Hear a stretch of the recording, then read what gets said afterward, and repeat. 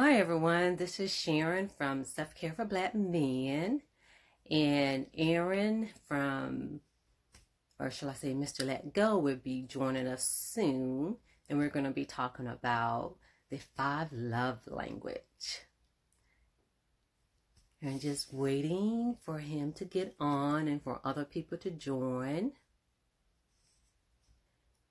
And I appreciate everyone listening. And if you're not on this live, most definitely check out the replay when it comes to it. And also to let everyone know, with Self Care for Black Men, one of the things that I do when I start off live, I like to start off with a breathing exercise because, again, part of it is us, everyone, taking care of ourselves. And a lot of time with this world, we're on the go, go, go, and we're, sometimes exiting a meeting, going right into the meeting, and we kind of have that energy or something on our mind and things like that.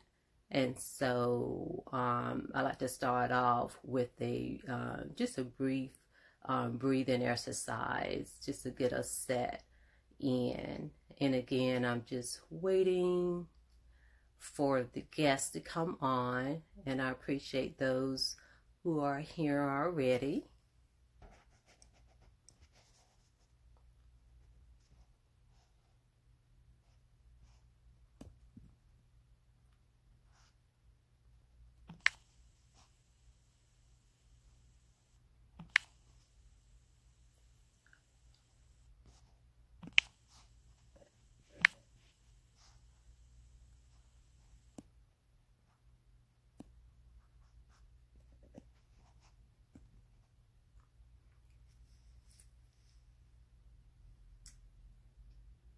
And again, we're going to be talking about the five love language. And with Aaron, he has a very unique way of explaining it. I've heard it explained before. I've never heard it explain it that way.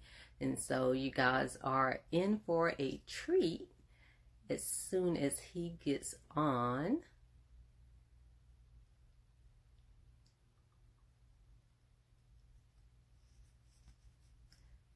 And I hope that everyone is doing well wherever you are in the world. I'm on the East Coast here. And so far my morning has been okay.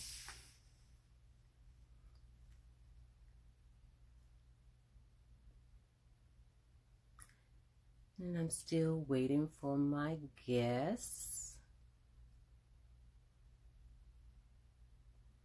Okay, I see Mr. Let Go. Let's see.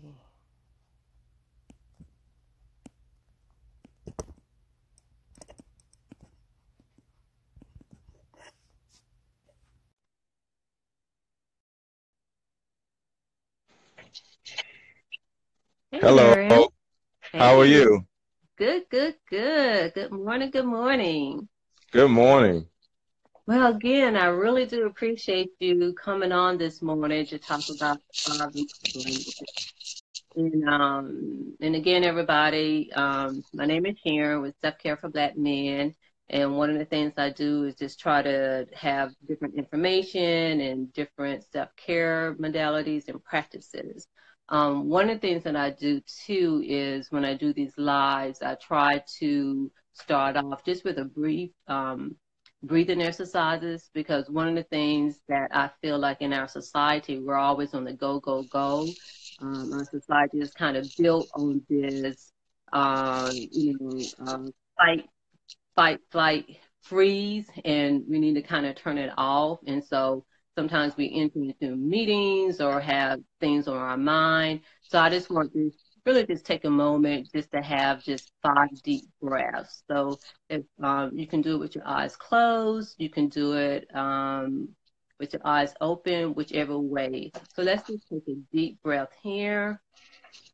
And then from there, just count 5 breaths.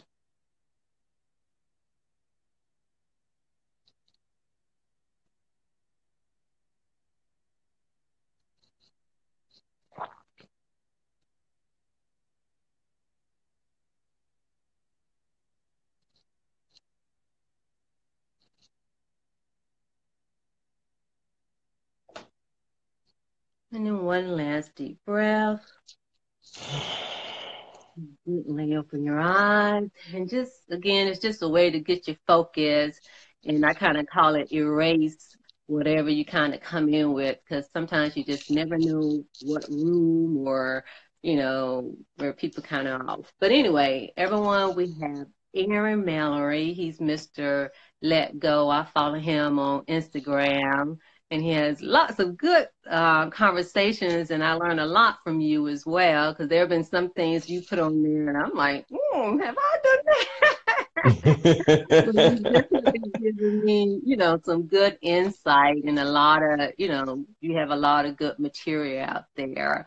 But one thing in particular, I saw you talk about the five love language, and I have never, ever seen, heard anybody talk about the five love language the way that you break it down. And I know a lot of people are familiar with it.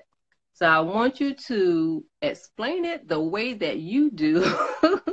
And then we'll kind of go from there, because the way you talk about it, I I think it'll give people a different perspective, because a lot of times people may just think about the five love language. Oh, well, I know what mine is, and they may know what the other person is, but they may not really know how it impacts each person, not just on an individual level, but inside their mind, inside their body, just within hmm themselves. So I guess tell a little bit about yourself before you get started as well. Okay, well, first of all, my name is Aaron Mallory, aka Mr. underscore Let Go on Instagram, and I literally study as much as I can in so many different facets in order to help people let go of what is no longer serving their best interest. Because a lot of people, sadly, they spend so much time being attached to their past. They're being attached to their upbringing, and they don't necessarily know how to unattach themselves from so many things in their lives. And a lot of people are trapped. So I started studying the brain, and I found out a lot of different things are literally attachment problems. They're not common sense problems. They're literally the simple fact, like it's just like being attached to a drug or an eating disorder, So it's like some of us have attachment disorders. So that's what I do. I teach people how to let go and understanding self, like the love languages, is one of the biggest parts of learning how to unattach yourself from the things that don't serve you any purpose anymore. Yeah, and you're absolutely right. I guess in putting it in that sense, we do have attachment disorder to things, and we don't even understand why. And like you said, when it comes to the biology, because I'm a licensed clinical social worker, and the way that I've been trained, it's a good training, but I just say there's some holes there. And now I'm learning. I guess you say I'm catching up, and I'm like, hmm wow. I mean, even though we've always said the biopsychosocial, spiritual, and all of that, but there are some things that have really been left out, and that biology really has, and it really shows. So Most let's definitely. the five love language, because I just love the way you explain it. Okay. So first let's list them real quick. Okay. So the five love languages are quality time, receiving gifts, acts of service, physical touch. Darn. What are the other three? Darn. I almost got them. Let me hold on. That's You okay. got quality time, receiving gifts, acts of service, physical touch. Give me a Words, second. Give me a second. words of affirmation. Words of affirmation. I thought I had all of them. Now, And you already said acts of service. Words of affirmation, quality time, receiving gifts, acts of service, and physical touch. okay, so I got it. Okay, okay. I was just missing one of them. Okay, Mm. so the bottom line is the reason for these particular love languages are simply this: understanding what it is that you need. Like yesterday, I was just talking to my daughter. She has a boyfriend, right? And the first thing I asked her was, what makes you happy? And she started to draw a blank.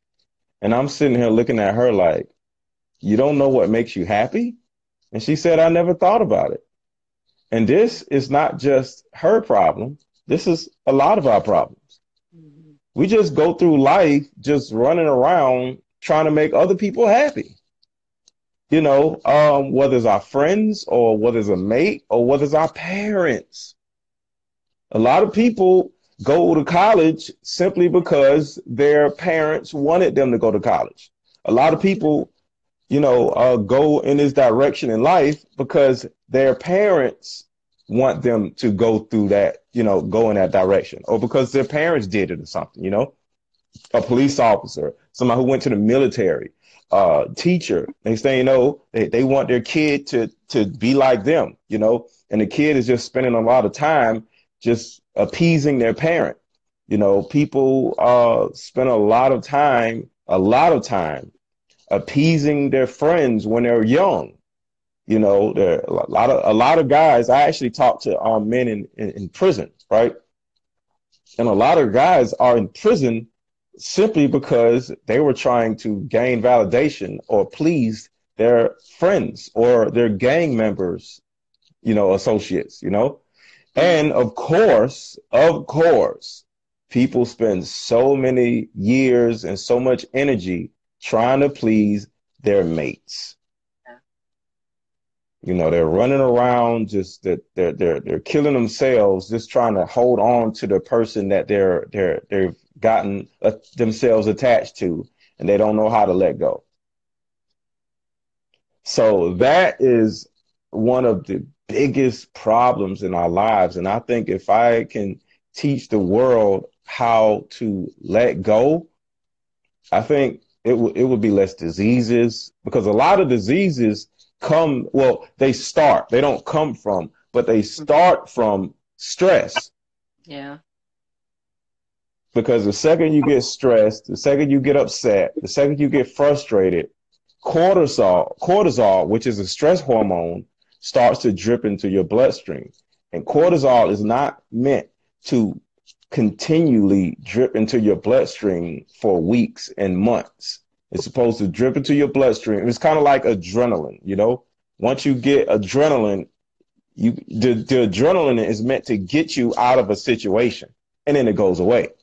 Exactly. You know? Yeah, yeah.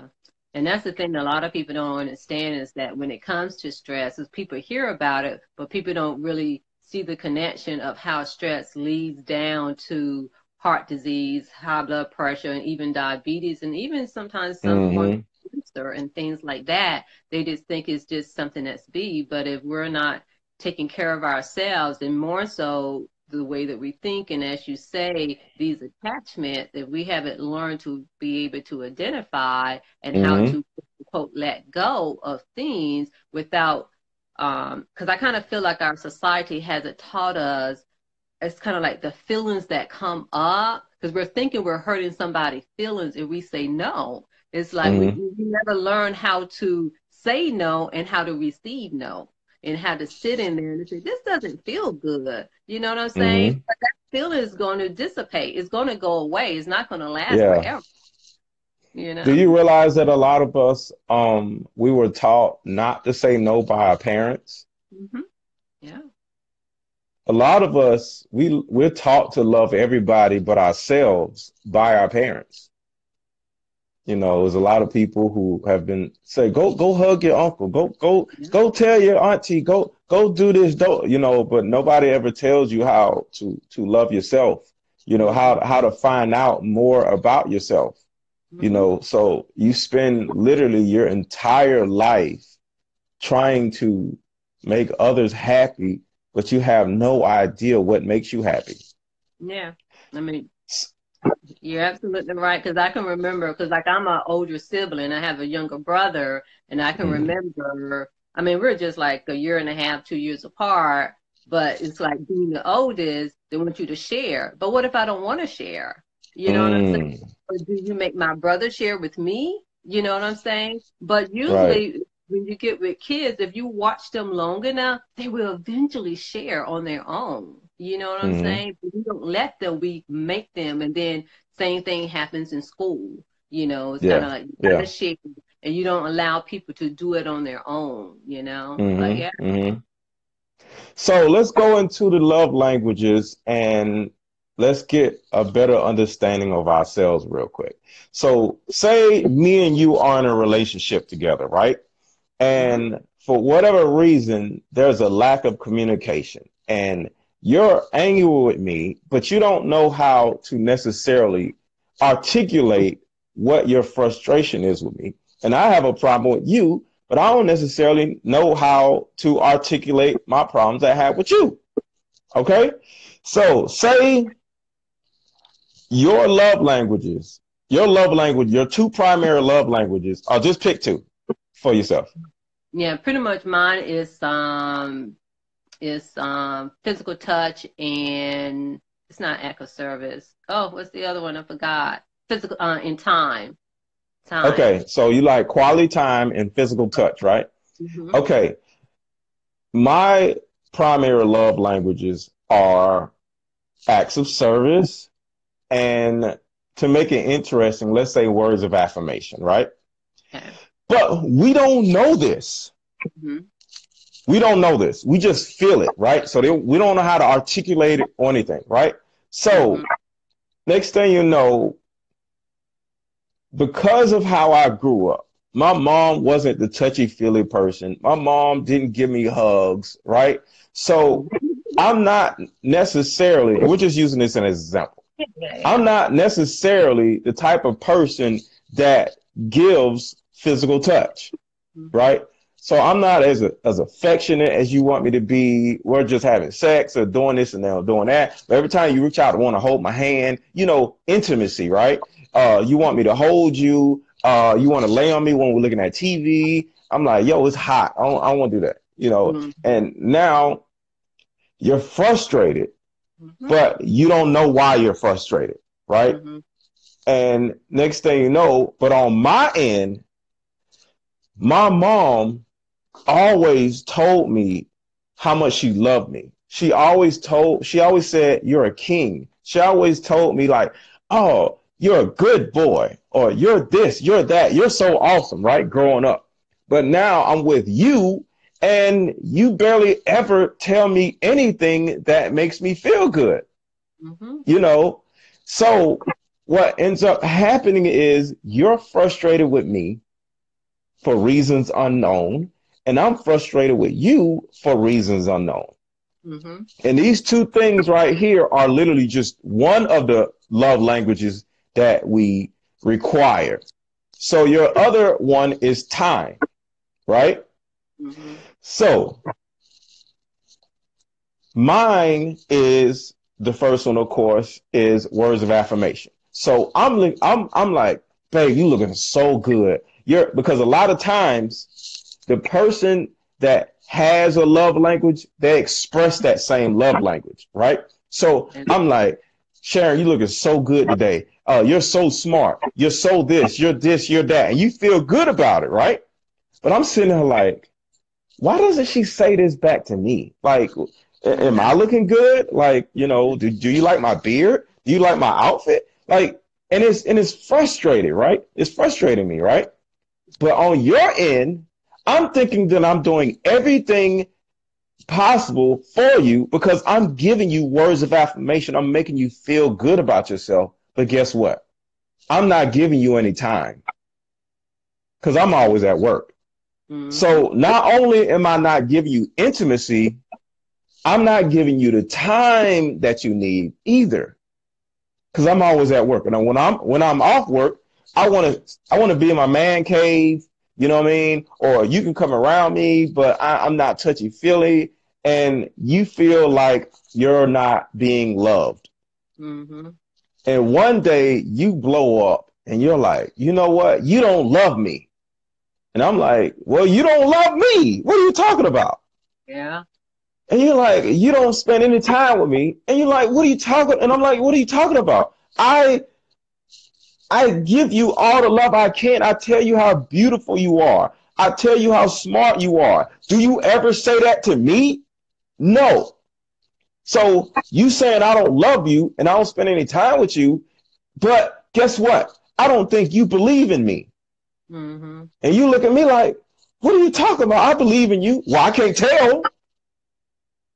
And since we don't necessarily know about the five love languages, we're not aware of what our five love languages are, and we're not aware of what the other person's love languages are. We're looking at each other like we're crazy, Mm-hmm. both of us.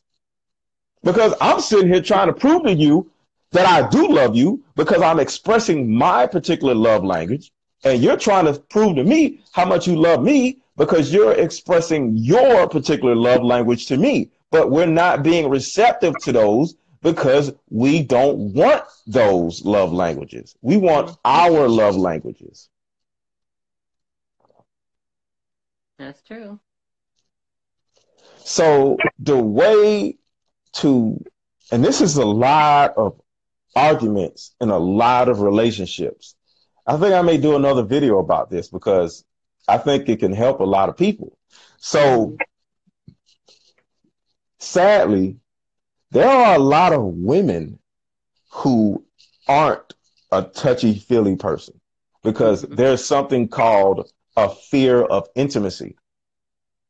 One in every five women statistically have been raped, abused, or assaulted physically by someone that they actually know. Mm-hmm. And one of the things that have changed in their brain chemistry is Mm-hmm. they don't necessarily want intimacy. Mm-hmm. So it's good to see that one of your love languages is physical touch. Been in a lot of Mm-hmm. situations, sadly, the woman can be the person who isn't as intimate as the man, you know, and this could turn around and cause a dude to feel like he's unloved. But at the end of the day, just like I talk about letting go, that woman or man, they are not aware of the fact that they have a certain amount of trauma or a certain amount of issues from their upbringing that they have not let go of. Mm-hmm. So they're not able to allow their love language or allow a person in and be just receptive to something as simple as physical touch. Yeah, because a lot of stuff can be on a subconscious level, as Mm-hmm. well. Because even like for me, physical touch is my love language. But then at the same time, I did have a Me Too at the age of 5. And I Mm. think that without knowing it, I mean, I see it now, but I didn't know it then. But let's just say I may like sex in a certain way. You know what I'm Mm-hmm. saying? So on an unconscious level, not knowing that, and it's kind of like, well, how come we can't do it this way? And so that did, have some friction in there. You know what I'm saying? Mm-hmm. So what kind of going back to your point, that can be true where just a lot of stuff can be going on with us on a subconscious level and we don't even know it. You know what I'm saying? Facts. Mm-hmm. Or either I know that guys have told me to relax. I'm like, oh, I'm relaxing. This feels good. What are you talking about? But Mm-hmm. they could feel the attention. You know what I'm saying? But I couldn't feel it. You know what I Yeah. mean? Mm-hmm. So yeah, so that's good to know. I mean, even though I'm aware of the five love language, but not connecting all of that Right. together. You know what I Right. mean? Right. Yeah. Yeah, so overall, like the second love language that I said I had in this particular example was acts of service, right? Hmm. So what I would do for you is every time you need something from the store, I will bring you some food. I'll come to your job, bring you something for lunch. I would every time you like every time this is an interesting one. Um every time something is needed around the house, I would fix. You get what I'm saying? But Mm-hmm. this is a funny story real quick. I actually dated a woman who had a love language of acts of service. And of course, she didn't know how to articulate it, right? So we Mm-hmm. would date, and every time I came over her house, she would in some type of way allude to the fact that she needed something fixed, right? Okay. But Yeah. I'm not necessarily an acts of service person. I'm just using acts of service as an example, right? Yeah. So that's not necessarily my love language, but it's her love language, right? Mm-hmm. So at one point, when we were like breaking up, that's when everything starts to come out, right? And she said, Aaron, do you realize every time you came over, we sat down and watched a TV that was like sitting on the mantle and not put up. You know how you put the TV up on a and it was just sitting there. It Mm-hmm. wasn't up. And she was like, do you realize how long we went looking at that TV and not one time did you say, you know what, let me put this TV up and let me get the brackets and do this and do that. And I'm looking at her like, oh, you wanted me to do that? Of course. And I'm thinking like, well, why didn't you say it? This is your house. I'm not going to come in your house and start telling you what to do with your stuff. I thought that's how you want it. But Mm-hmm. subconsciously, her love language was acts of service. And one of the reasons why we weren't working out was, and she kept getting frustrated off of things. And I'm looking at her like, what's wrong with you? You get what I'm saying? Because she Mm-hmm. didn't know how to articulate her love language. Yeah. So sometimes a man's love language is words of affirmation. And whether it's doing sex or whether he's doing this and doing that, he wants to hear that he's the man. Mm-hmm. Oh, you're Mm-hmm. the best. You're the best man I've ever been with. You're this, you're that, da, da, da. And a woman isn't saying that, and a guy doesn't necessarily feel like that. And Yeah. not to put cheating in it, because I Yeah. don't ever want to excuse cheating. But sometimes a man may actually cheat simply because he wants or is used to a woman telling him that he's the man. Mm-hmm. Yeah. It could be something that small. You're not Mm-hmm. expressing how you feel about the man verbally, and next thing you know, he's all doing stupid stuff, and you're like, oh my God, all men are dogs. Not saying cheating is right, Yeah. Yeah. but Yeah. sometimes things can be that small and minuscule where you can actually fix something instantly by saying, you know what, you're awesome. You're this. You look so good today. You know what I'm saying? Mm-hmm. But Yeah. yeah. And by you saying that too, it kind of reminds me, because I know I've heard people say it's like none of us are mind readers. So Mm. it's like everybody, it's like, well, you ought to know that, 'cause like you Mm-hmm. were saying, the woman was Isn't saying that that. crazy? She didn't express it, so how are you to know? And it's like each person is thinking like, well, I'm giving you all these signs, but couples tend to do that. And one thing that I've learned, even in relationships, is like like women, we may accuse guys of not being verbal, but when I thought about it, I was like, you know what? We don't, even though women are expressive, but at the same time, we don't Mm. express everything that comes to our mind. It's like, I really don't like it when you did that. It made me feel such and such, such, or I love when you did that. Or if something is Mm. bothering us, like to create those safe spaces where you can have those conversations. Both, Mm-hmm. both of us do it, men and We women. fall off. Yeah. Yeah, And, yeah. yeah. And one side, there's different sides of communication.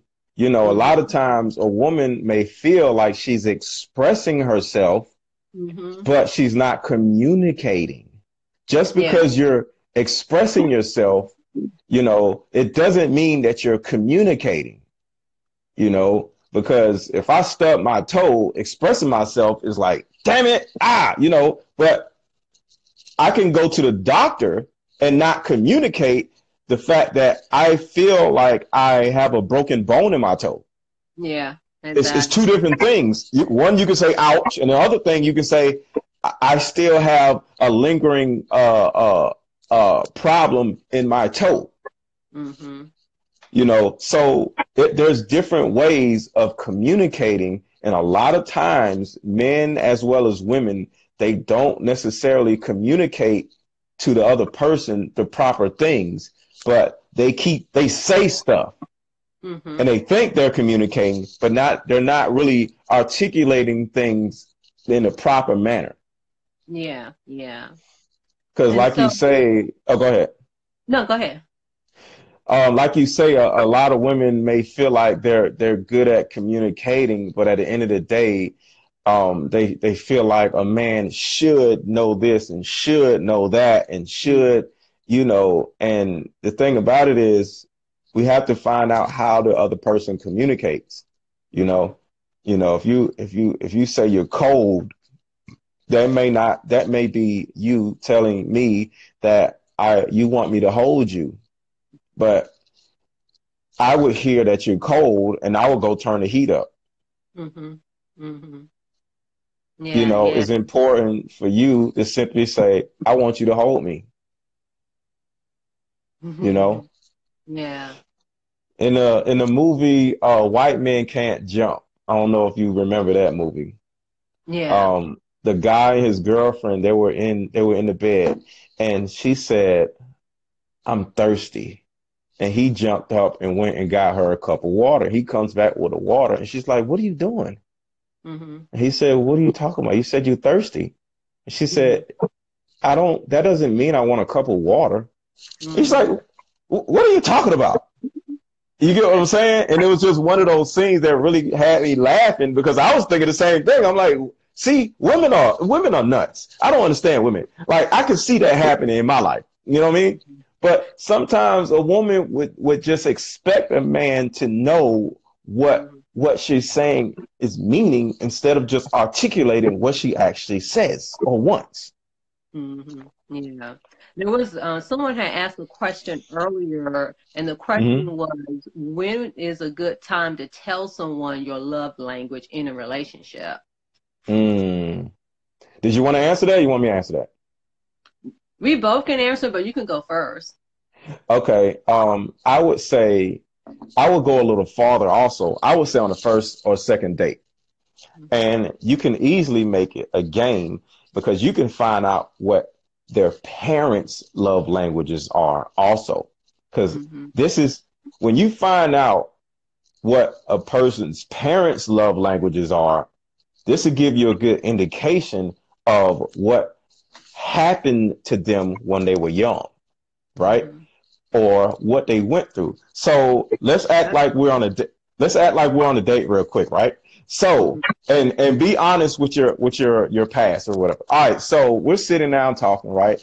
And I Mm-hmm. say, yo, Sharon, what's your love languages? Quality time and physical touch. Oh, okay, okay. Do you know what were your parents' love? What do you think your parents' love languages were? Honestly, I don't know. Okay, Because I didn't grow up with my dad, and then with my mom. wait, stop right there, stop right there, stop right there. You see what I just learned? Yeah. You were not raised by your mom. Boom. Well, That's I, a I mean, I huge, wasn't raised by my okay. dad. I wasn't raised by my Yeah, dad. Yeah, yeah. right, right. But that's a huge part of who you actually are. And I just learned that in 5 seconds. Yeah, yeah. You get what I'm saying? All right, go ahead. Go You ahead. weren't raised by your mom. No, go ahead about your upbringing. Yeah, I wasn't raised by my dad, and with my mom, actually, she did not express a lot of affirmations. Okay, okay. Yeah. See, a lot of us, we don't know what the heck our parents' love languages are, but Mm-hmm. in most cases, we know what our parents' love languages were not. Mm-hmm. So Yeah. when you say your mom did not express words of affirmation, that Mm-hmm. shows me that that was important to you because you just brought it up. So Mm-hmm. apparently that's one of your needs. So I can put that in my mental file cabinet and say, all right, on a normal basis, I want to make sure I tell her how pretty she is and how smart she is and how Mm-hmm. much I appreciate her. Boom. Mm-hmm. You get what I'm Yeah. saying? Now, Yeah. go ahead. And I would probably say when I think about it, because actually you making me think, I never thought about this.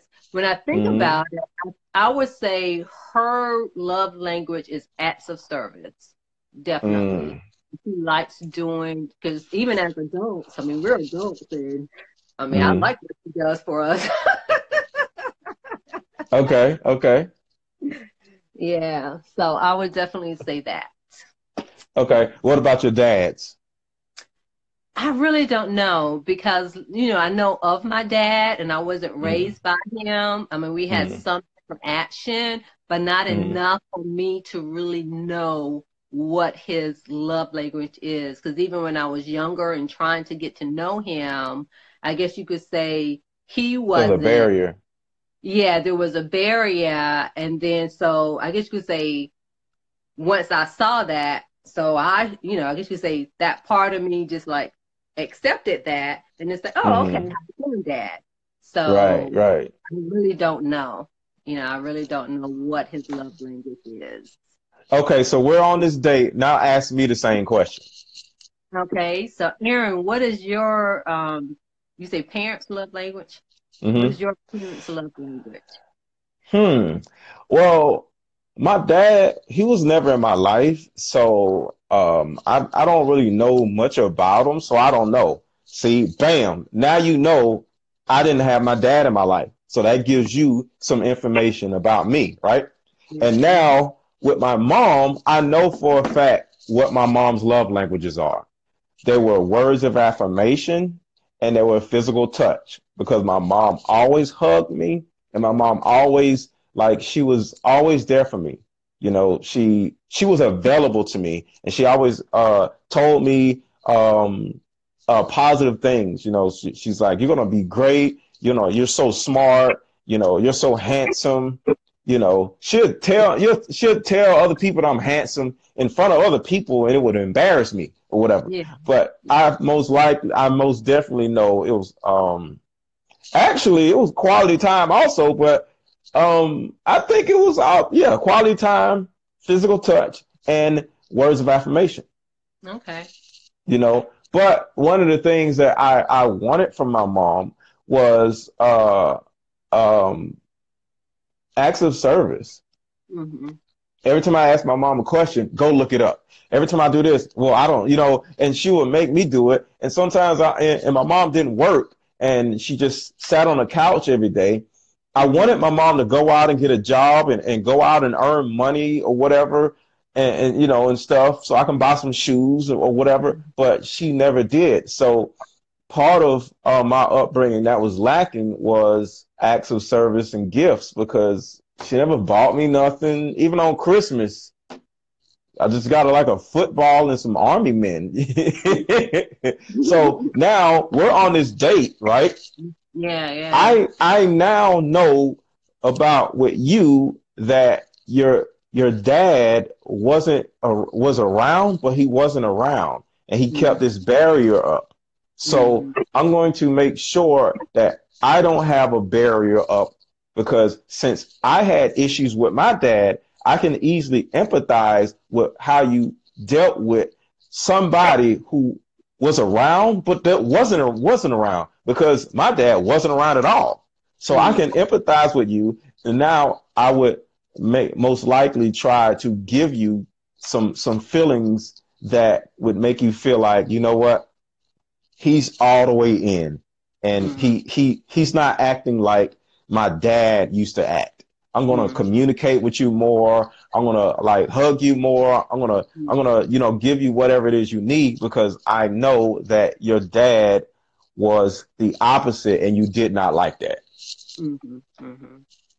So yeah, Yeah. um, just a simple question about your parents' love languages on your first and second date could reveal so much about a person that you'll feel like you know the person, or the other person may feel like they know themselves better than they've ever known themselves by this strange person that they just met on the second date.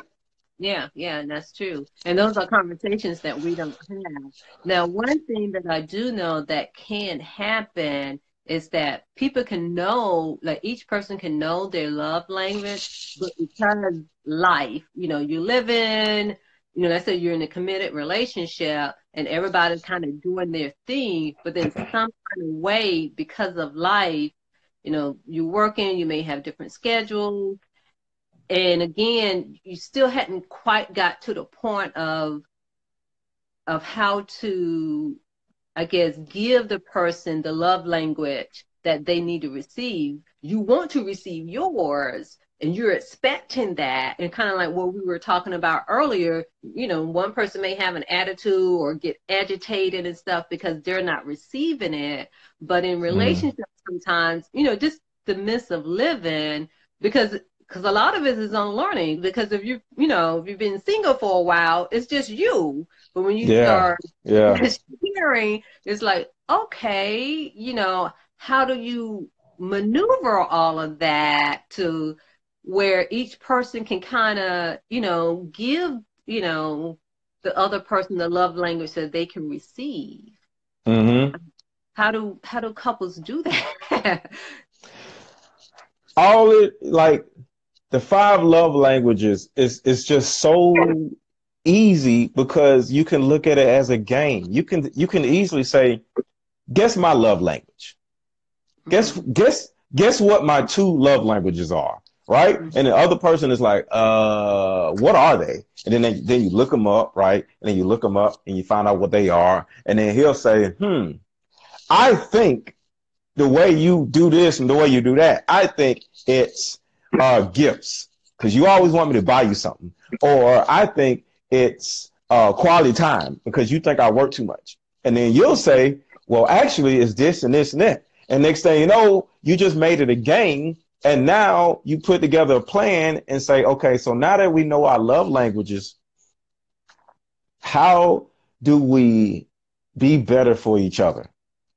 And it would be nice to like write down your love language and put them on the refrigerator or put them in a closet or put it on the bathroom mirror to remind the other person that you know what, I'm working too much. She wants quality time. Let me calm down. Or she wants words of affirmations. So before I leave, let me tell her something nice, you know, or babe, I hope you have a good day at work today. Have a good day, certain things like that. Or either the words of affirmation, maybe gifts, right? Hmm. And it's Yeah. on the mirror. So you say, all right, before I get home, or you can have their love languages in your car somewhere.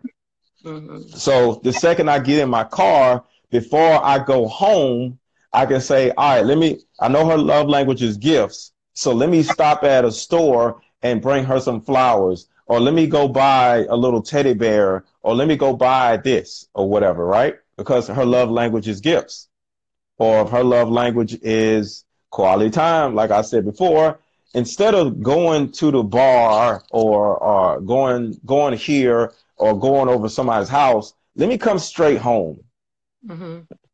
because I have your love languages like somewhere in my car where it reminds me that her love language has to be massaged, Hmm. or physical touch. Oh, when I come home, oh yeah, physical touch. When I come home, let me make sure to give her a hug the second I walk in the door. You know, so that's how I would look at it, and I think that would help couples immensely because overall we just get so bogged down with life, we just forget stuff. Yeah, yeah. This is true. But And then the thing is, if you're not investing in yourself, mm, again, self-care, and then to be able to pour that into your loved one, then that's where that breakdown in a relationship. I'm looking at some of the comments, and I think this kind of tie into what we just talked about Someone said that some people don't real. Some people can have toxic love language, or all love languages are not so loving. I don't think anything, any love language is toxic. Let's look at the toxicity of something. Let's say physical touch, right? Say Mm-hmm. my love language is physical touch, and I can't keep my hands to myself, right? Mm-hmm. So I'm on the first date, and I'm all on the small of your back. And you like, what are you doing? Like, nah. And he's thinking like, yo, I'm just letting you know that I care about you. He like, well, yo, we're on the first date. Like, chill out. I'm touchy feely, or I want to kiss at the end of the night. And next thing you know, you're like, yo, this guy's a creep. Mm-hmm. Or on date number two, um, your love language is time. So you keep texting me and you keep calling me, and you're like, hey, I want to see you. I want to talk to you. And I'm sitting there like, bro, like, not bro, but like, yo, like, calm down. Like, I don't even know you. What? Yeah. You're too needy, So to a certain degree, I wouldn't call it toxic, but too much of anything can kill you, right? Yeah. Yeah. So sometimes somebody's need for their love language to be met, that person can easily go overboard with it. Or if your love language is gifts and you keep wanting me to buy you stuff and I ain't got no money, Mm-hmm. and you like, why you don't buy me nothing? You're like, you're a gold digger or something? You know what? You know what? You're a gold digger. I ain't got time. You just want me for my money. And you're like, no, I just want you to buy me stuff. And my trigger may have me like, you know what? See, these women, they just want me for my money. I'm out of here. Yeah. But it's So yeah, kind of like, some love languages can be debilitating, but I wouldn't call them toxic. But I guess that could be toxic, but I would say debilitating. yeah. And then someone else has said, what if your physical love language is just the intimacy of sex, but not the touches out of sound of it? I guess not the touches. I guess it sounds like just That sex, sounds but like sex and not intimacy. yeah, So physical touch is not necessarily intimacy. I would say time is intimacy.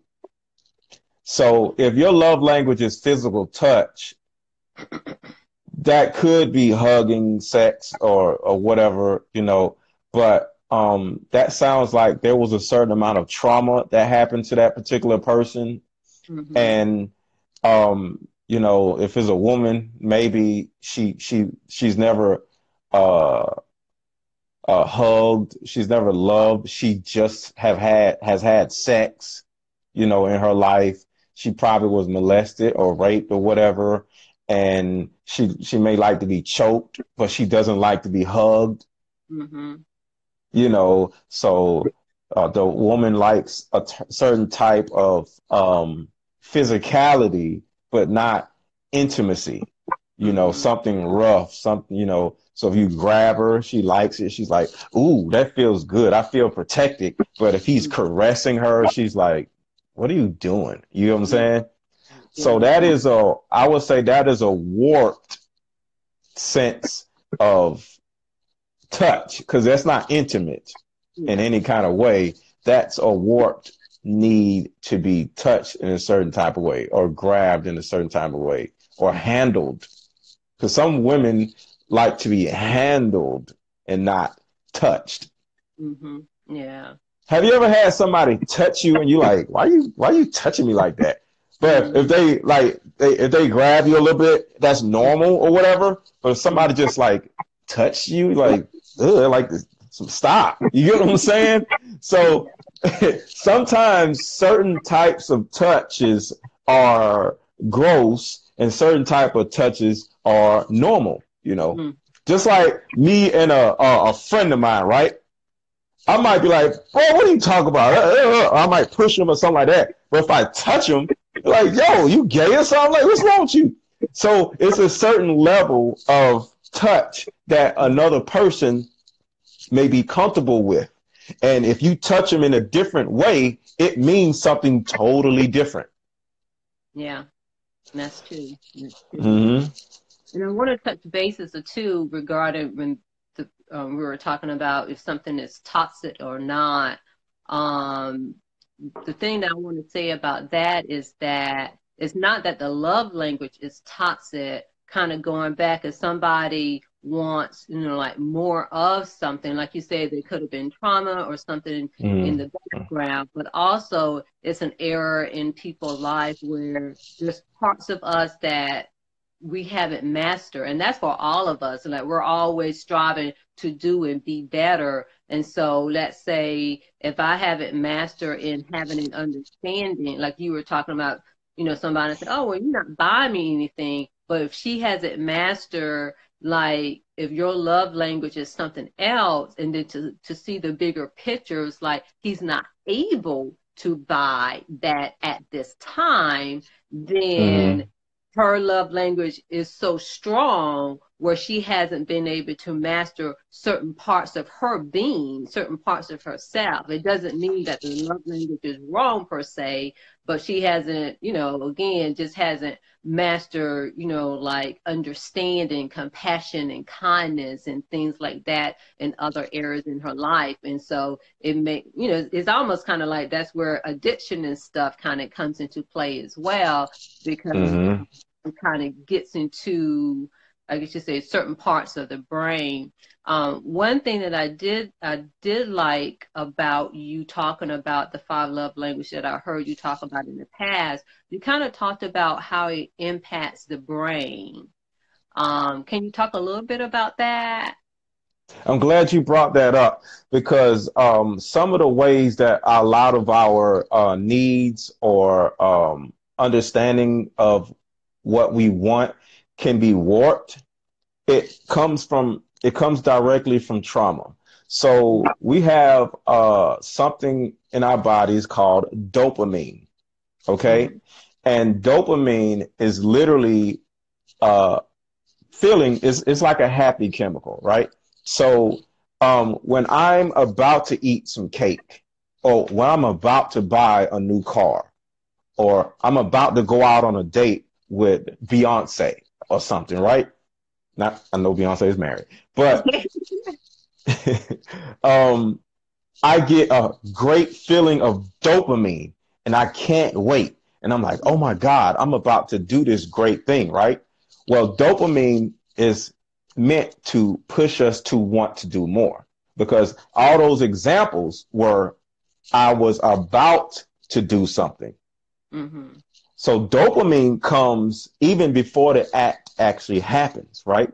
But sometimes a certain amount of trauma can affect the dopaminergic part of our brains where we get compulsive because it's just like any other situation. Say you're driving a car and you run on a curve and now you bend the axle a little bit of the car, right?